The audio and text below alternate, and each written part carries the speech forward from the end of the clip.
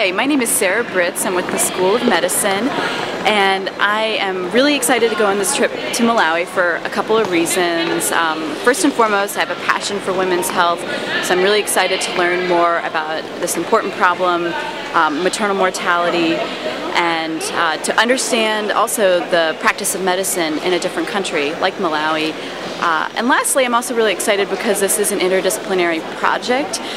so the chance to be able to work with other professionals that I may be working with in the future is also a really great opportunity, and already I can tell it's going to be a great trip, and I'm very appreciative to be accepted and to be a representative for the University of Maryland.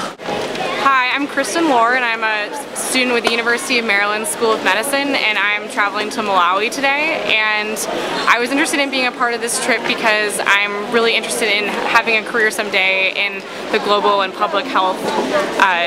area. And I was also really interested in the fact that it was an interdisciplinary trip, and I'm really excited about the fact that I get to work with my counterparts from all the different schools at University of Maryland, and I think it's going to really bring a lot to the experience and enrich a lot about what I can learn about maternal health and mortality in Malawi this summer.